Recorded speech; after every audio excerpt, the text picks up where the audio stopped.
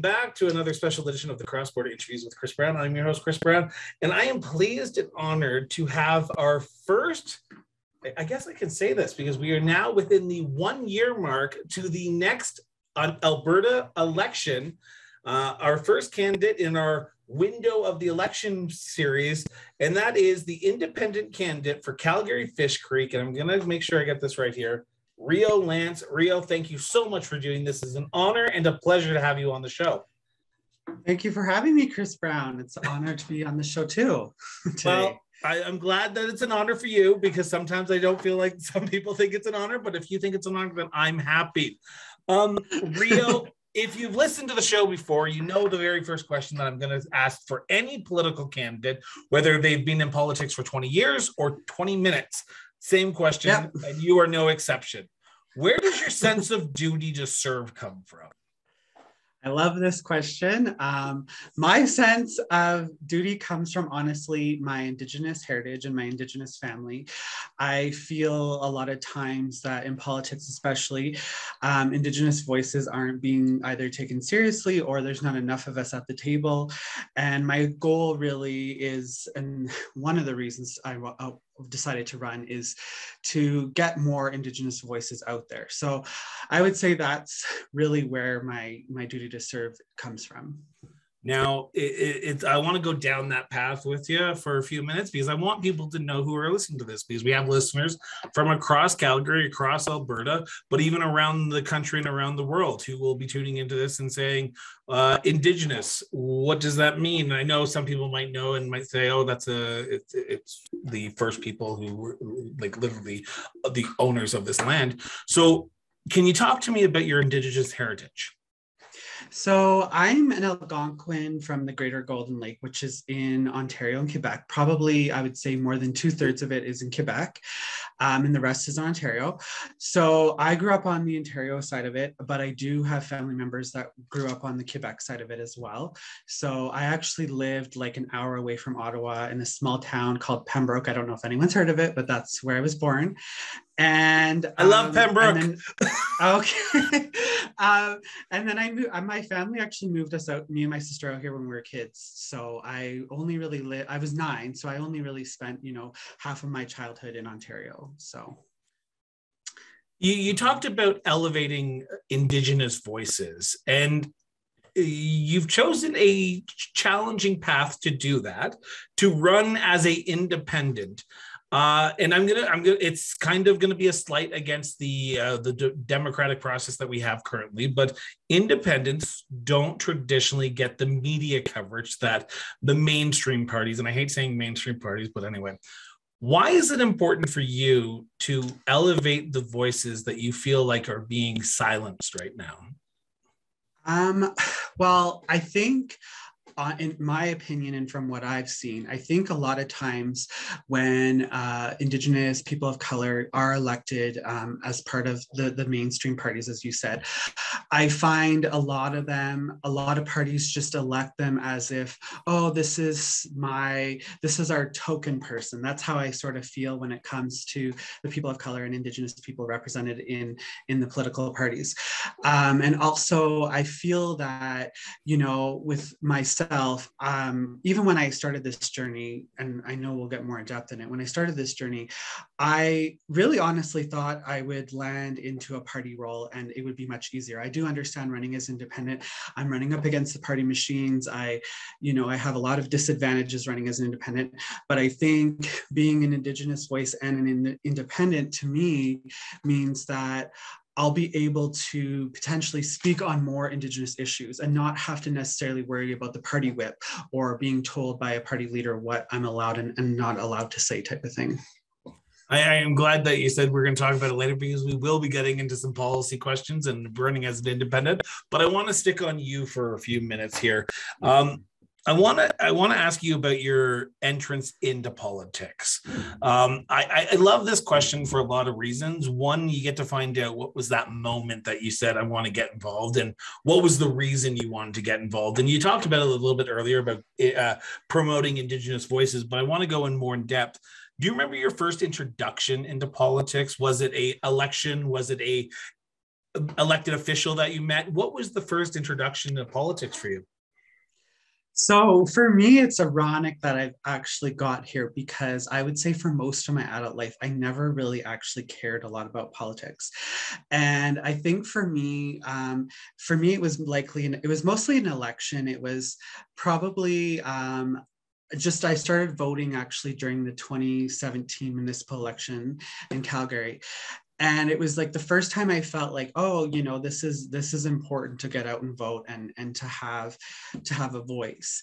I think what pushed me more though to get even deeper into politics was a lot of times, especially once the UCP government won in 2019, I felt a lot of times I would be emailing, you know, MLAs, and I would be getting just the generic one sentence or a couple of words, and I would even get blocked for just even asking a simple question. And I know that this is an issue for all Albertans. I see it online a lot of times where, you know, the Albertans will say that, you know, they're contacting their MLAs and then they get blocked. So I just felt like as a citizen, I felt like, you know, my voice isn't being taken seriously. How can I make my voice more out there? And then that's how I started going, well, maybe I should run for politics. And that's kind of how I got here. Calgary, Edmonton, Vegreville, St. Albert, Drumheller, Medicine Hat, Fort McMurray, and Peace River. These are some of the communities this show has been heard in. By advertising with us, your advert will be heard by countless Albertans and Canadians. Visit the link in the show notes to advertise with us today. So I want to know, why provincial politics? Some might say, okay, as to someone who's relatively new to politics, like you said, you got involved in 2017, you may want to go municipal first. You might want to try school board first, but you decided, let's go to the big leagues. Let's go to provincial first. So what was the decision behind going provincially and making an announcement of running as an independent provincially? Okay, so I felt, in my honest opinion, I felt that the UCP, once they got elected, I felt that they were really failing a lot of Albertans, and I felt that they weren't listening to Albertans, and a lot of people seemed really upset. And I felt like, honestly, it seemed better for me to run provincially than it did, say, federally. I think federally, in my opinion, we've got a pretty solid government, at least at this point, in my opinion. And I think that, yes, it's pretty huge to go provincially over a municipal or you know, any other smaller government role. But I just felt like we needed more. And again, as I said earlier, we needed more Indigenous voices. We needed more people who are going to speak out about the issues that you know, actually affect people. I can say I can relate to a lot of low income people. I mean, years ago, I had to utilize things like the food bank and stuff like that. So I feel like I'm a voice that I can represent a lot of the lower income people. I understand the struggles that a lot of people are going through. I've been through those same struggles, and I feel that that's what would make me a good candidate on a provincial level. So this is going to be a new question that I add into the loop. You are the first candidate in that red zone period of the year before the election. So you are the very first question. So I apologize. This is going to come into the blue. I did not send you this question on the list, but I want to know. You have decided to run for Calgary-Fish Creek in the riding of Calgary-Fish Creek. It's currently held by Richard Gottfried, the MLA, UCP, former PC. I'm going to ask every single candidate who comes on my show this one question, because this is how I make my decision if I'm going to vote for somebody or not. Most of the times they don't. But do you live in the riding that you want to represent? I don't, but I lived in that riding for most of my life. So why do you think you would be the best person to represent that riding? Because I grew up in that riding. I've talked to a lot of people in the community. A lot of people, you know, I understand the issues that face the Calgary-Fish Creek. I've door knocked. You know, even actually before the pandemic, I was briefly door knocking just to sort of see what issues people felt about the government. You know, even I think February 2020, I was actively really door knocking. There was like a week there I was door knocking, and I talked to a lot of people, and I was able to ask a lot of different questions and find out what what they are looking for in an MLA and what they want to fight. So in most cases, I was able to, you know, find common grounds. There were some times that I was really shocked. The writing was very divided, 50-50. Like one of the questions I can say, for example, off the top of my head, I know I had asked them about climate change because I am somebody who definitely fights for that. But my writing is 50-50 on it. 50% don't believe in it, 50% do. So it's interesting that some of the topics are split right in the middle. So it's a very unique writing. And I will agree that it is I always say it's a very conservative, rich writing because there's always been, you know, a UCP, a PC, or a Wild Rose in that writing. So it is a very conservative writing, but I think the one beautiful thing about being independent is you can sort of alter the things that you want to represent based on your constituents. You don't have to just stay in one line of thinking. You are the king of segues because you perfectly set up the next set of questions. It's like you prepared for this or something. Reio, I want to know, you talk about you going out, knocking on doors, asking the questions, learning about the issues from the residents of Calgary-Fish Creek. I know the pandemic has changed the way that you connect with people, but you talked about climate change, but I want to know, what are some issues that are affecting the people of Calgary-Fish Creek?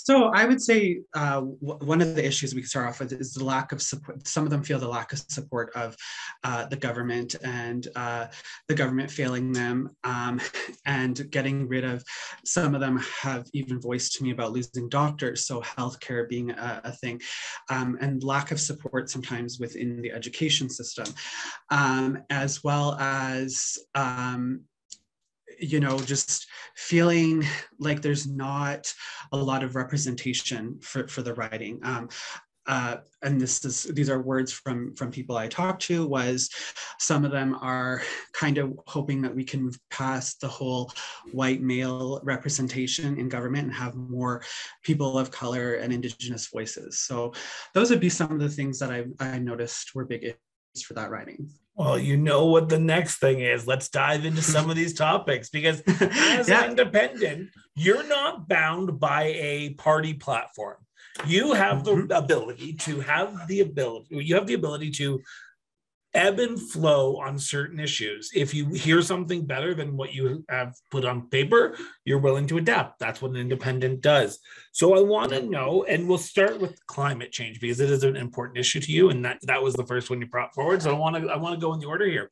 So why is climate change important? And as an independent, what would you like to see the government do to ensure that we properly address this issue? So I think climate change is an issue for the whole world. I don't think it's just obviously just in Alberta. But if we're putting it on an Alberta scale, I mean, I think, you know, the floods that Calgary had in 2013, the wildfires, you know, and droughts. I mean, Alberta is known to have droughts, and we could still have droughts in the future as climate change gets worse, you know. So I think that's my biggest thing, is I think focusing on how we can use cleaner energy. I know Alberta loves oil and gas, and it's one of the things that I do support it, but I think that we do need to still find other cleaner energies. So if that means using more solar power and wind power and electrical cars, you know, these would be probably things that I would probably push for the government, and hope that, you know, they listen, because I know that wind and solar power can really cut our carbon footprint. And I believe the NDP said something about doing something by 2050, but I feel that we should be doing something much sooner than 2050, because when you say 2050, it's almost like you're just saying, oh, let's just wait around for the next 15, 20 years. And I don't think we really can continue to wait. This is something that we need to do yesterday, in my opinion. So it needs to be done relatively soon. You talk about wind and solar, and you mentioned the big elephant into the room, and that is oil and gas. There will be a lot of people who will be making up their minds based on how the candidates view the oil and gas sector. As you've put it, and I think everyone knows, oil and gas was the backbone of the Alberta economy for many years. Some want to transition away from it. Some want to cut it off tomorrow. for the voters who are voting on the issue and only issue is oil and gas, what message do you say to them to say, give me a chance? Because while we see a transition away from oil and gas, I'm still a supporter of the oil and gas industry. If you are, if not, then tell me why you aren't. I think for me, I definitely support the oil and gas industry, but I think that we need to come up with newer ideas too. We can't just put all of our eggs in one basket. I think Alberta has put our eggs in oil and gas, like you said. It has been the backbone of our province. But I think that it's somewhat failing us. It's helping us and failing us at the same time. So I think, in my opinion, I mean, Alberta's been part of Canada for 117 years, I think it is now. And I think that what might have worked centuries ago or decades ago, might not be working now, right? So I'm definitely a supporter on it, and I think it's something I would continue to still want to see for Alberta, but I just don't want everything to be put into oil and gas for Alberta. I want us to think the future, and I want us to think of other ways that, that we can make money from and have a better future overall, right? So yeah, no, understandable. The next topic I want to talk about, and this is my favorite conversation because this is where I get to ask the hard-hitting question. It's not really hard-hitting, but it's about representation. You talked about true representation, and that was an issue that you heard from at the doors. And when you're talking to people in Calgary-Fish Creek, how would you do better? How would you represent all Calgary-Fish Creek residents? Because, and I'm gonna extend my question a little bit here because I want to set this up correctly. In your statement, you said that you have a riding that is 50-50 split on climate change. 50% don't believe it, 50% believe it. How do you represent all of the people of your riding on issues where it is such a black and white scenario here where it's either you agree with it or you don't? So how do you represent everyone? I mean, I think this is actually really good. I'm glad you asked us because I think that I totally agree that yes, maybe you can't represent 100% of the people all the time. And one of the things that I've actually said before, I think on a different podcast I was on, was that even the people who don't vote for me, I want to still have conversations with those people. So if I was magically elected and won, I want to have conversations with the people who might have voted UCP, NDP, Greens, Liberals, and so on. Because I think that there's usually always a reason why they vote the way they do. And I think that I want to be able to be that person that tries to understand everybody, even if they might not align with me or agree with what I stand for. I want to try to represent as many people as possible, right? And I want to have those hard conversations, because if they don't vote for me, then they obviously don't think I'm the best suited for the position. But at the same time, if I'm now their MLA, I want to still have those conversations and not feel like they're not valued, or that, I'm going to just send them a generic email and be off with my day.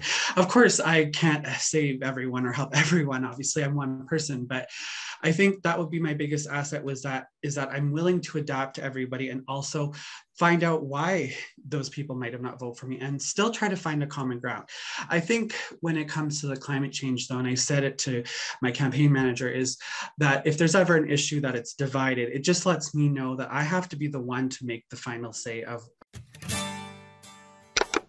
We pride ourselves on going beyond that 15-second soundbite by becoming a backer of the show. With a quick visit to patreon.com and searching cross-border interviews, you can help continue this show. For as little as $3 a month, your support can ensure we grow and bring new and exciting things to our growing listenership. Click the link in the show notes and back the show today. Welcome back from that very sporadic commercial break that we just had. As you might notice, if you're watching this live via YouTube, the setup that Rio's in is a little bit different. We've had some technical difficulties, but we're back. And that's the great thing about technology. We can always just go to our phones. Exactly. We are talking about representation, and I want to ask the follow-up question to part of the answer that you kind of gave us, and then we'll get us back on track here. And that is, you were talking about you are the final say. At the end of the day, you are the final say. Now, this is the hypothetical I pose to you. Your riding comes to you and the overwhelming majority say to you, we want you to vote this way on a certain issue, whether it be budget, whether it be a certain bill. But deep down inside of you, your own opinion says that you need to vote another way than what the majority of your constituents want. As an independent, you are not whipped. So you do not have the ability, you do not have to go with what the party wants. How do you balance what the needs of the majority of the constituents against the needs that you believe are right?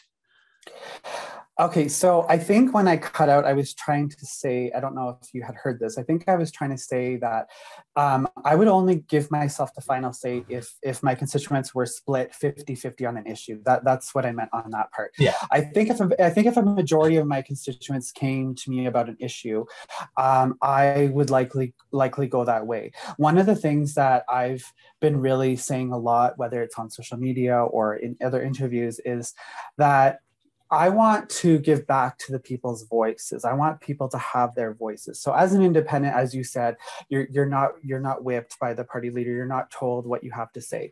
So I think honestly, even if necessarily I might not agree with an issue, if a majority of my constituents came to me about an issue and said this is how they want me to vote on a certain issue, then absolutely I will definitely go the way that the majority wants. Because the thing is that I want to try to appeal to as many people as possible and have as many people's voices be heard. So I think that's where I would stand on that. There is a lot going on right now. This is going to be airing the day before the leadership review for Jason Kenney.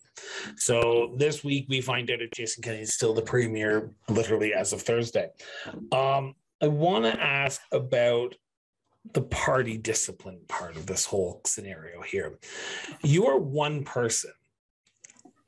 I know small voices can make big differences. We've seen that with Mike Schreiner in Ontario, the Ontario Green Party leader. We saw that with Elizabeth May. But what gives you hope that in the two-party system that we currently have, where a lot of people are so partisan now, that you will be able to rise above it and represent the people of Calgary-Fish Creek in a way that they need it, but also deserve it, because they're not going to get that partisan politics that might come with a NDP or a Liberal or an Alberta Party or a UCP? I think for me, my hope is that, more MLAs start seeing that, and even the party leaders, the ones that, are making the decisions, is I hope that they see that we really need to move past the partisanship, and we need to move past the us versus them and always going back and forth and pointing fingers at each other. I think what we need to do is really start coming together and evaluating the things we have in common. Being one voice, yes, absolutely, and especially in Alberta with 87 seats can be very challenging because you don't have the party leader, you don't have other people representing your party or who you are. So that definitely can be a huge challenge. But my hope is too that Albertans also move away from the two-party system, and I hope that they start electing more parties, because I'm willing to have conversations with the NDP and UCP, but I'm also hoping there's other voices there too from other parties, because I think we really do need more representation, but I think we really need to move past that whole party system idea. As I've said before, it's all about how things might have worked decades ago might not be working now. And I don't say like I hate the party system. I think I understand why we have a party system and the purpose of the party system. But I think a lot of times the parties get very blinded by their policies and they just want to focus on what matters to them and no one else. And the other thing I find with Alberta is we've always had a majority government. If you look at the history of all of our governments, we've always had a majority government, and majority governments really power trip because they know that they can pretty much get away with anything. And we're seeing that a lot with the UCP having a majority, 63 seats or something like that, having all this power and just doing whatever they want. My hope too, honestly, and I know that this is the hope probably for some other Albertans, is that we have a minority government, because I feel as an independent, my voice could probably be stronger under a minority government, especially if they need other people to agree with their party and agree with their policies, right? So that would be some of my hopes. The last area I want to talk about is indigenous issues. This is very close to your heart, and I want to start by I'm going to rip the Band-Aid off. We have, I say that not glibly, but I want to just say this. There are graveyards being found across this province on a daily basis. Not a daily basis, I shouldn't say daily basis, but on a monthly basis. Every time it's in the news, we always say we're going to do better. And then the next news story comes out. And then we forget. And then it happens again. And then we don't get shocked as much as the last time. I know up in Gerrard, where the last unmarked gravesite of the children of residential schools was. I've been to that area. I ran in a campaign in that area, so I know it quite well. How do we get people to take this issue more serious? And I mean that sincerely, because I try to talk about it. It doesn't seem to be getting the traction that it did when the first gravesite was found in Kamloops. And again, I hate that I have to say it that way, but it's true. I don't see the outpouring of literally, we killed these people, these children, and we need to sorry. How do we get people to understand this issue more and actually take it serious?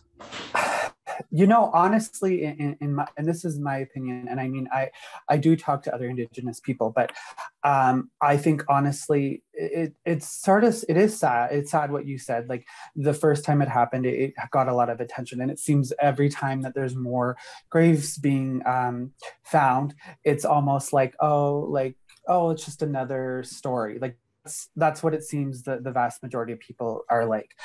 And I think honestly, what it comes down to is really just listening to Indigenous people and honestly taking them more seriously.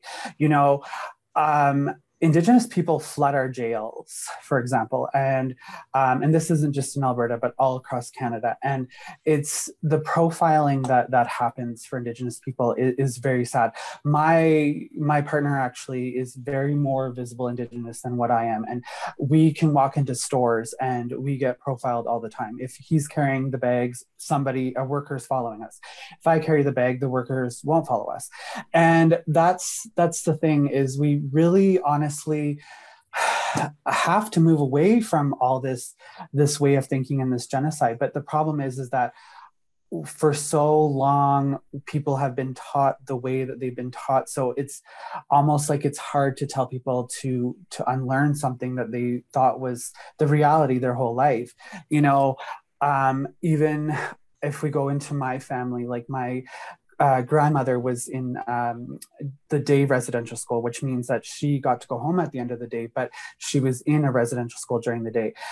And she only told me her story when she was 80. She's going to be 89 next month. So she held on to this for several decades before starting opening up to people.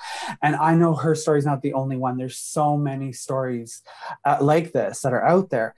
And I think, honestly, that would be my opinion, is we just need to really listen more and take it more seriously. And I understand media in general, this isn't just with Indigenous media, likes to show us things and it gets us all hyped up, and then 24, 48 or so many hours later people forget about it, right?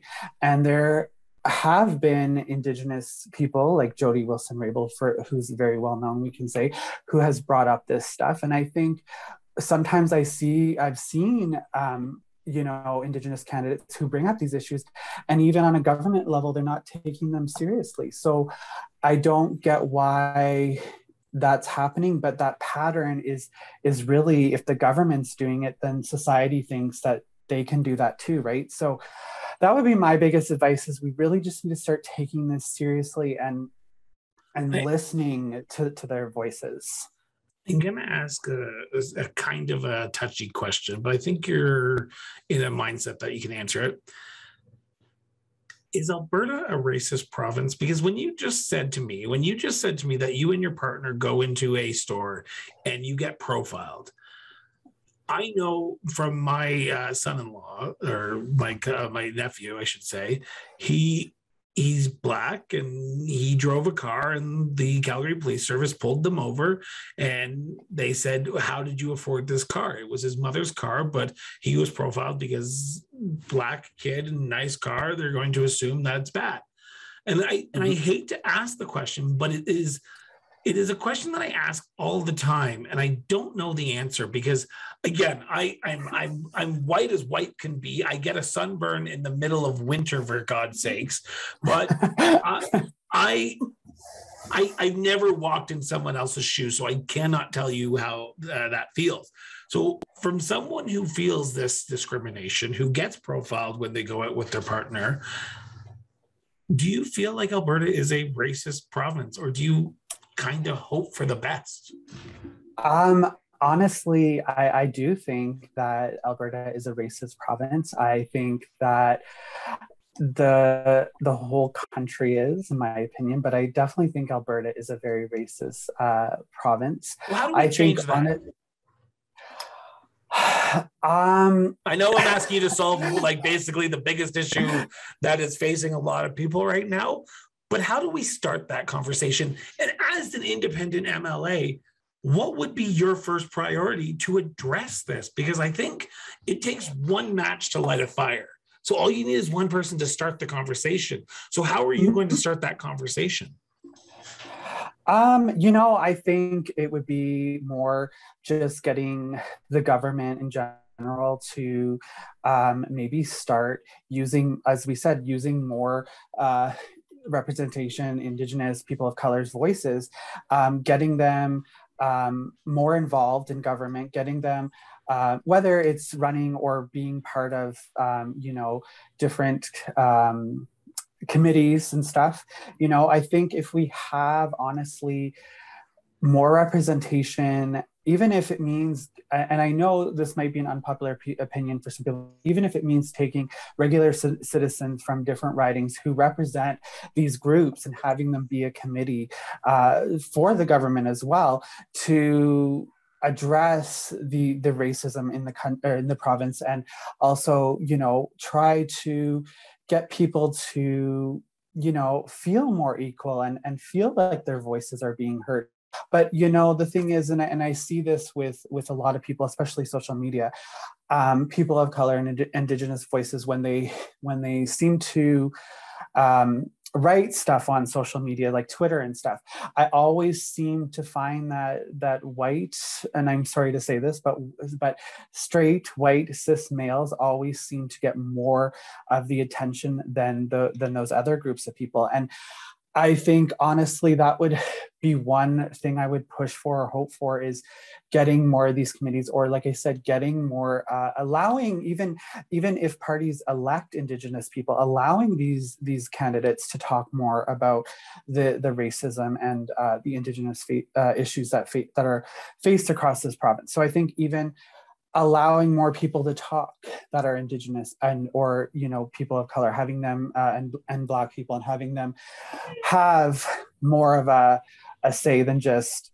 oh, you're part of our party and we're diverse. Well, that doesn't really make you diverse just because you have those people. Let's let those people talk. Let's have those people bring up these issues, and hope for a better future, that racism isn't an issue, right? So that would be the direction I would go. I'm so happy you're willing to chat about this, because I think you're absolutely right. Because, and I will be the first to admit, I have tendencies to be colorblind and be sort of have blinders on when I invite people on the show, and I don't want to seem that way. For a few weeks, I was being accused of being transphobic because I hadn't had a transgendered person on the show. So I want to give my platform to people who don't have the platform to give it to themselves, and I think everyone has the platform to give to themselves, whether it be Twitter, whether it be whatever you want to say. But I agree that we need to start having that conversation, and we need to bring people together of racialized communities. And I'm so happy you're willing to answer that question. So thank you so much, Reio, for that. I am so honored that you're able to have that we are able to have this conversation. I'm just cautious of time because I know that you have other things that you need to get to as well. But my last question is kind of a open-ended question. And that is, with a year left until election, we're expecting sometime in May 2023, it will be called. What do you do from now until election day to connect with voters, to engage with voters, to get your message out? What are you doing? How are you contacting people? Because the pandemic is, as much as people might want to think it is, it's not over yet. No, it's really not. I think for me, like the thing that, and it's one thing I would want to change actually, the thing about being an independent, I don't know if a lot of people know this or not, is you can't really campaign as much as the parties can. You have to actually wait usually till the election year to really put yourself more forward. So really for me, what I was doing is more just contacting people. A lot of the people who I talked to before the pandemic, they, I gave them my personal email and they were able to, email me on different stuff. I've done some where I've invited them and done like virtual, like town hall meetings, if you will. So because of the pandemic, I wanted to make it as safe as possible. So, I mean, and if my team and I do go door knocking, we do really still, keep people's health in mind and safety and stuff. Because I am seeing a lot of the parties, especially door knocking, and it's like they too are acting like the pandemic is over. And it's not just UCP candidates. I see even the NDP doing it. So it's just ironic to me because I see that as well. Don't worry, you're not the only one. And okay. I waved the finger towards that certain party who they know who they are because they were all at my wedding. So I think that, because if you're going to wear masks in the legislation and then you're going to go to people's doors and act like the pandemic is over, it's very misleading. So I think for me, if I do the door knocking, I definitely, like I said, I wear the mask and I keep my distance because, again, I want to keep everyone's safety is number one priority when I do that. So yeah, I'm just trying to engage as much as I can. Of course, as we get closer to the election year, I'll be able to engage more. And then, of course, when the election is called, I'll be able to actually even, put some of my signs out and stuff, which will be pretty huge. But I do have the traditional Calgary question that I have to ask right now, though. Okay. When are we expecting the Calgary Stampede pancake breakfast by independent MLA candidate Reio Lance? Because if you don't do a pancake breakfast, do you really technically run an election? Yeah, true enough. I haven't even thought of doing a pancake breakfast, so that's a good question. I mean, everyone else seems to do it. So yeah, definitely if it's something that comes up, I would definitely post it on my social media so people can see. I will say too, I have a website, but it's not up yet. It's in the works. My IT person is working on it. I've got like such amazing people on my team. But again, like I said, once things I'm allowed to announce more stuff, I'll definitely post my website. Right now, obviously, I think really the only way people can reach me is through Twitter. And I would give my email, but I'm not going to give it to the whole world. So definitely that would be the only way right now. But eventually I will have more ways that people can reach me for sure. And for those who have listened before, you know what I'm about to say. The links to Reio's Twitter account, show notes. Show the notes. Scroll down. If you're watching this on YouTube, click on the link, go follow Reio if you live in Calgary-Fish Creek, or even if you don't. If you live in Alberta, follow him, because in Alberta, anyone can donate during election period in Alberta. Also, if you're listening to this on any of the audio podcasts, Spotify, pull over if you're listening to this in a car. Do not text and drive, or do not podcast and drive. And check out the show notes. Wait till you get home. Reio, my very last question to you, and this is the big one. This is gonna give you 2 minutes, or as long as you need. Why should you be the next MLA for Calgary-Fish Creek? This is the elevator pitch. This is what you're doing at the doors in a year's time. But why should you be the next MLA for Calgary-Fish Creek? I think I've said it a lot, but I think for me, like I said, being the indigenous voice, being a voice of reason, understanding what it is like to utilize things like the food bank, and what it's like to have a low income, and the struggles that come with all those things. And I'm very transparent. Like, I think I allow people to see who I am. I don't try to hide anything. I'm pretty like out there. This is who I am. This is what I'm going to do, type of thing. And I really think we need more politicians like that. I don't have a politician voice, I guess, because I do hear some people when they talk. I always feel they have a certain voice. It's almost seems scripted, and I'm very not scripted. I'm out there. And yeah, so I think being transparent is what people would want in a candidate, I would think. And somebody, like I said, who's willing to even work with the people who don't vote for me, because I understand we're all different and we all have different views. So, but sometimes there's that middle ground, and it's that middle ground that I would hope to achieve with anyone who doesn't vote for me. Well, Reio, I want to thank you so much for doing this. This has been an honor and a pleasure. I hope you enjoyed the last half hour, 40 minutes, because I certainly did. But thank you. Thank you so much for doing this. Yeah, of course. Thank you for having me. I'm sorry about the technology stuff over here too today. For those, the magic of podcasts, they didn't even notice. But yes, totally.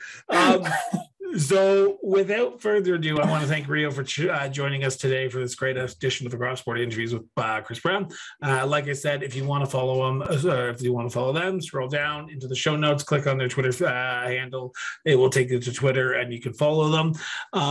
And I will say, as I've said in numerous episodes during the month of May, just to give a personal plug here, May is Brain Tumor Awareness Month. During the month of May, we raise awareness for people suffering with brain tumors. For those who know me, I've been suffering with one for the last 2.5 years. So if you can, please donate to the Brain Tumor Foundation of Canada. It is an important foundation that helps a lot of families. So please, please, please, if you can, donate, and it'd be greatly appreciated. So with that, I want to thank everyone for tuning in, for listening to this. As I've said in numerous podcasts as well, put down the phone and go have a conversation with somebody, unless your audio isn't working, and then pick up your phone and call somebody. But have a conversation with somebody, because it does make our society and our democratic process much better than yelling and fighting on Twitter. So without further ado, thank you everyone for tuning in. Have yourself an excellent day, and talk to you guys later.